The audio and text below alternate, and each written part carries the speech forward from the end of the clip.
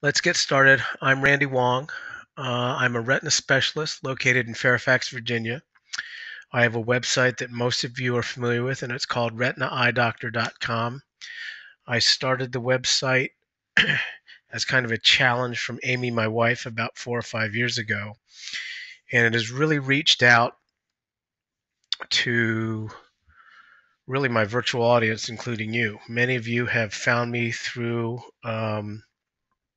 your searches on the internet, and we've communicated. Um, Most of us have communicated via comments or remarks placed on the blog, and it has really taught me how powerful a tool this can be. The idea of talking about floaters tonight is that it is very far reaching. Most patients experience floaters at some point in their life. And so I thought this would be a perfect topic for a forum where you, the patients, or my readers could interact with me. So let's get going. Floaters, evaluation, and treatment. I'd like to briefly define floaters. I'd like to discuss their causes tonight. Germane to many of you is what to do about persistent or chronic floaters. Just like cataracts, they can decrease your vision, although not in the same way. We'll discuss treatment options and talk about vitrectomy, which in my mind is really the only true therapeutic option. And lastly, we'll have a Q&A session after this short presentation. Floaters in my mind are anything in your vision that moves to and fro with eye movement. And that means that if you move your eyes left and right, that whatever you're seeing, whatever opacifications or black spots or fleas or cobwebs, they move with a certain lag time in coordination with your eye movement. It doesn't matter to me what color they are. It doesn't matter if they're dark. It doesn't matter if they're transparent. It does not matter what size, and it certainly doesn't matter what shape. As long as they move with to and fro with eye movement, they're generically called floaters. Because we're talking about things that are decreasing your vision or things that you can see that are suspended in your vitreous, which is the gel inside your eye. This is a nice image picture of floaters. The floaters are these white opacifications which are filling the vitreous in this image, located in the vitreous body or the vitreous of the eye, and it fills most of the eye. Just as air fills a basketball, the vitreous is a water or proteinaceous gel that fills the inside of the eye.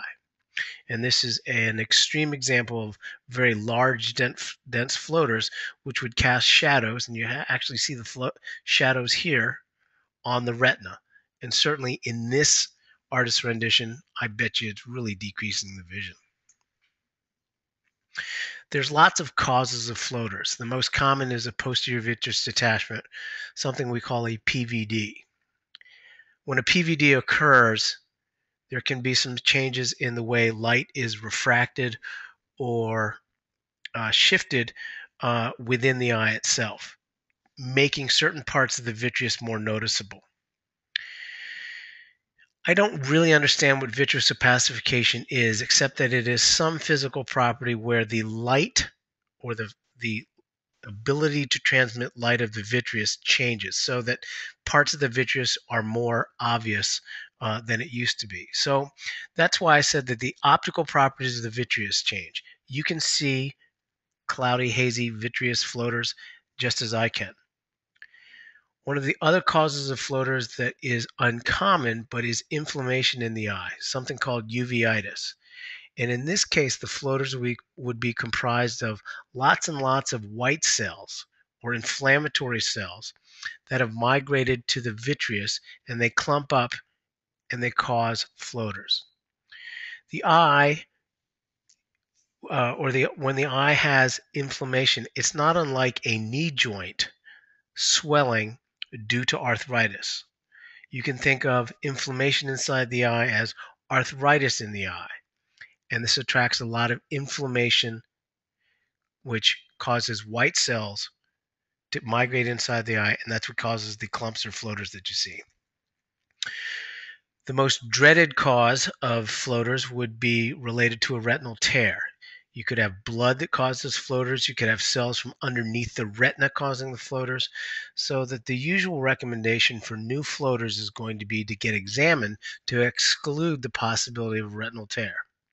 Some causes, or many causes of floaters are benign, but I have to tell you tonight, and I'll emphasize this again, that new floaters need to be examined to exclude the possibility of a retinal tear, which could cause a retinal detachment, and that's a blinding condition.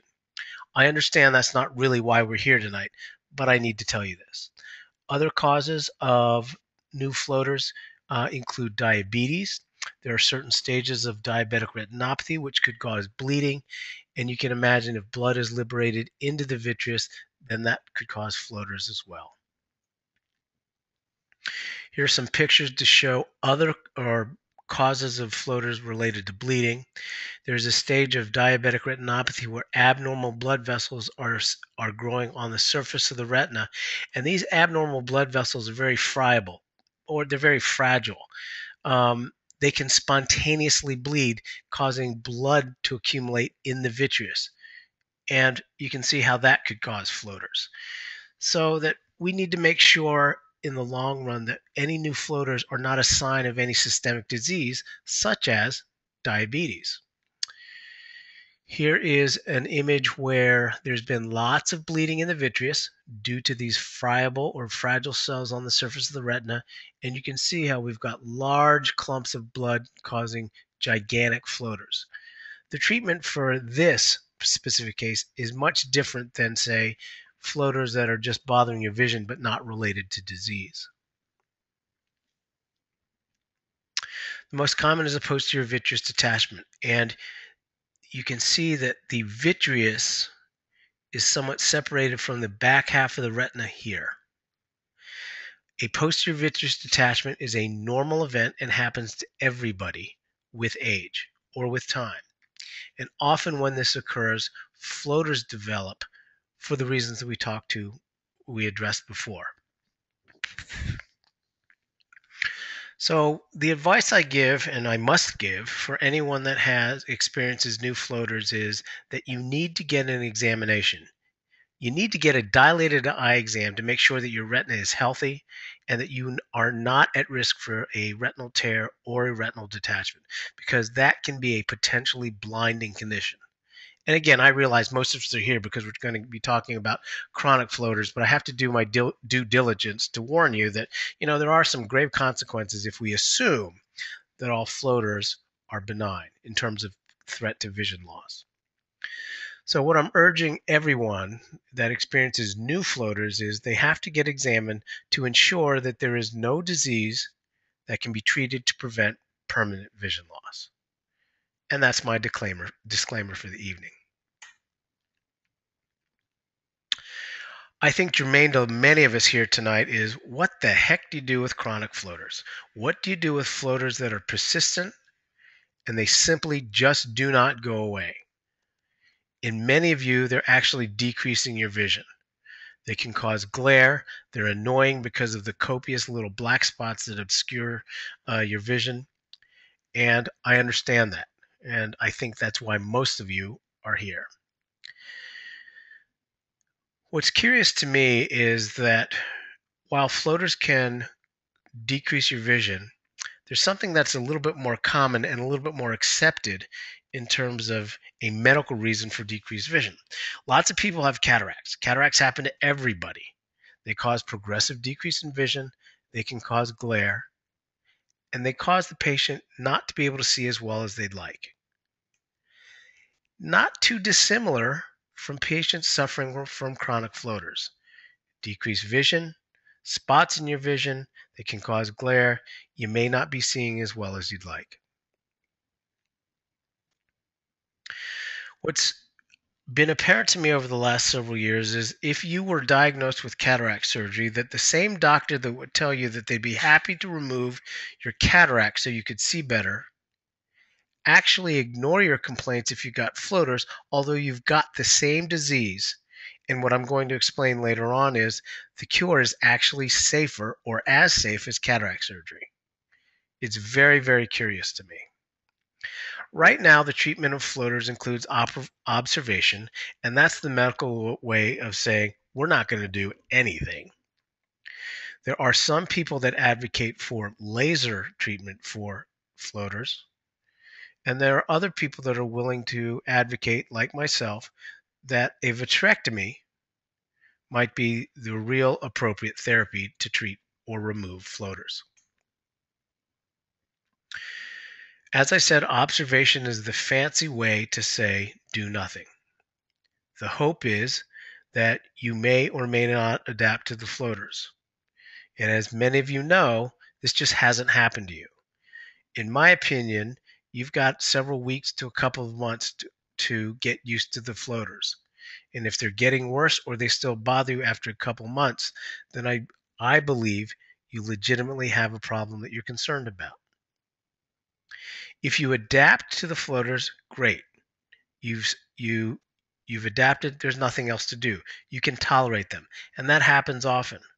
But if you don't adapt, and most of you here tonight are people that have not adapted, or you've realized that the floaters are not going away as promised, you become frustrated because I understand that many of you have been discounted because you're either crazy or you don't really have a problem.